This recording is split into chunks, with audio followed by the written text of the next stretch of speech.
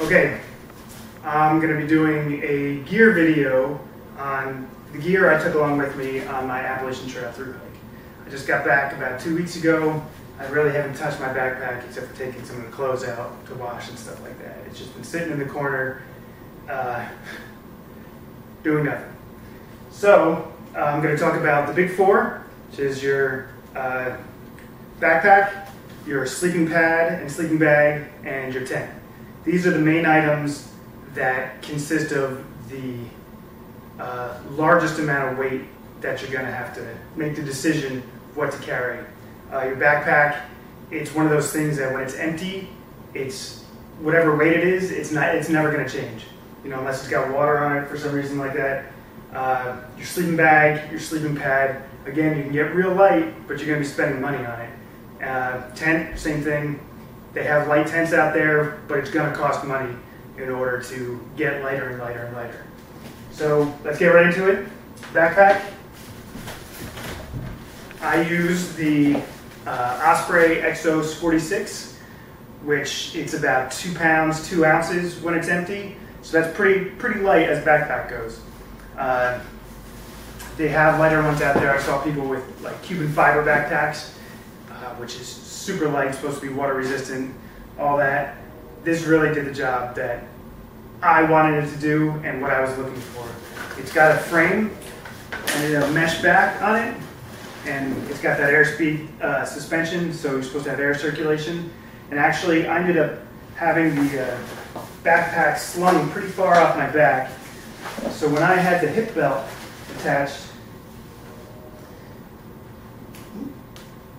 that must have gained weight. It actually sat pretty far off my back, and you know, you kind of adjust things as it goes, as you go along. But for the most part, I found that little sweet spot, and it ended up being off my back a little bit. It kept me upright, it kept my shoulders back. I felt like I had good posture, and I had no like shoulder pains or anything like that, and it was like perfect distribution between my hips and my shoulders. So the Osprey Exos 46, loved it. Would definitely recommend it to anybody who was interested in doing a through hike. And the 46 liters was, to me, just enough size in order to fit all my gear, and even if I had to add a couple extra things, not a big deal. So next, let's go to the tent. I kept it in the back pocket here. This is the Henry Shire's tarp tent. It's the Moment. So it's got one pole that goes across the tent widthwise, so not head to toe, it went side to side. Unfortunately, I did not like the tent. I started out liking it. Small, it's like just the right size, it's kind of compact, it's light, it's only 2 pounds, 2 ounces or something like that, and that's really what I was looking for. And unfortunately, when it would rain, and it was pretty heavy rain, it would come up underneath the tent, it would bounce up underneath the tent wall, and come up through the mesh and into the tent. And it happened regularly. Towards the end, I just got so agitated by it, I started sleeping in shelters. All through the 100-mile wilderness through Maine, I didn't stay in my tent a single night. I slept in the shelters, and one night I stayed in the tent.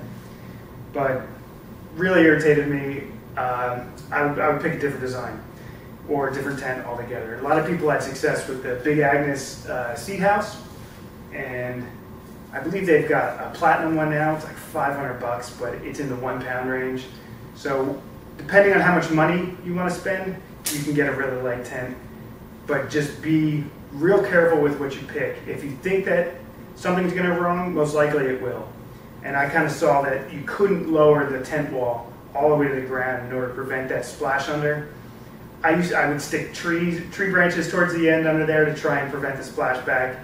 Didn't always work.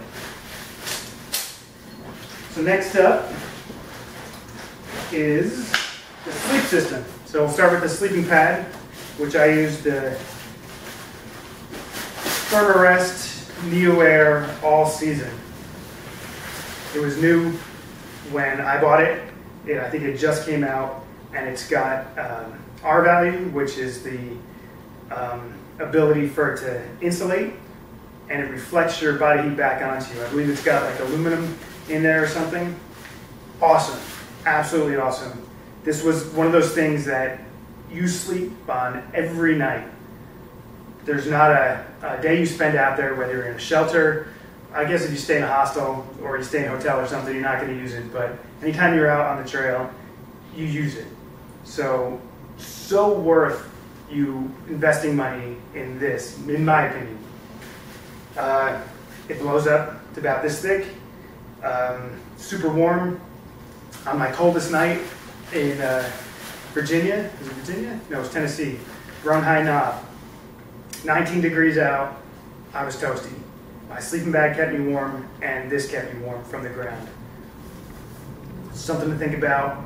It's gonna get cold on some days, and when it was warm, it wasn't an issue. You could always let out, which I found later on, if you let out some of the air, your butt ends up sinking into it a little bit. It's a little bit more cushy. I used to blow it up all the way, and it was rock hard. So you can play with it to get that perfect kind of fit.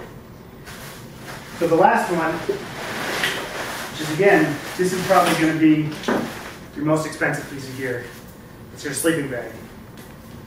Again, you're going to be in it almost every night. I even used it when I stayed in hostels and hotels. I got so skeeved out by a hotel in North Carolina that I slept in my sleeping bag on top of the bed. I was just so skeeved out. Love this thing. This is my Mountain Hardwear Phantom 15. It's rated down to 15 degrees. And if you guys don't know the rating system, because it says 15 degrees does not mean you're going to be comfortable at 15 degrees. You're going to be alive at 15 degrees and just very cold. So be aware that the number is not your comfort by any means. So on the 19-degree day, I had my thermals on. I think I had even my jacket on. I had hats on and stuff like that. But I was able to sleep through the night. You know, you could feel like the little spots where the cold was coming in. It weighs like 2 pounds, 2 ounces, 2.4, something like that. Everything in my big 4 was 2 pounds and a little bit of change. I don't think anything was over 2.5 pounds. So, I mean, if you add it all together, be liberal with the weights. It was probably around a 10-pound base weight, so not that bad. Sleeping bag. So that's it for this one. Next up, we're going to do clothing. So if you're interested, stick around and check it out.